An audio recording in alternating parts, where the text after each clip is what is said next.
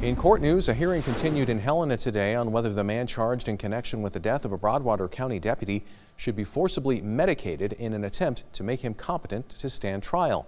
MTN's Jonathan Ambarian reports Lloyd Barris's attorneys are questioning the benefit of the treatment. On Friday, Lloyd Barris's defense team raised questions over whether involuntary medication would be an appropriate treatment for him. Barris faces 5 charges, including deliberate homicide by accountability, in connection with the death of Broadwater County Deputy Mason Moore in May 2017. In July, he was found unfit for trial. Doctors at Montana State Hospital diagnosed him with several mental health disorders. The state has asked that he be given antipsychotic medications to treat the conditions, but Barris has refused to take the medications.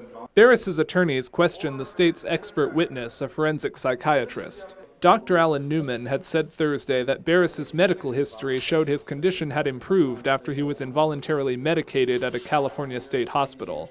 But attorney Craig Shannon questioned how effective the treatment had been. He also said Barris had protested that medication, but it hadn't taken physical force to get him to take it. The Montana State Hospital has proposed physically holding him if necessary in this case. Shannon asked if that might worsen his condition by confirming his distrust of authorities. Barris's defense team suggested cognitive behavioral therapy would be a better treatment option.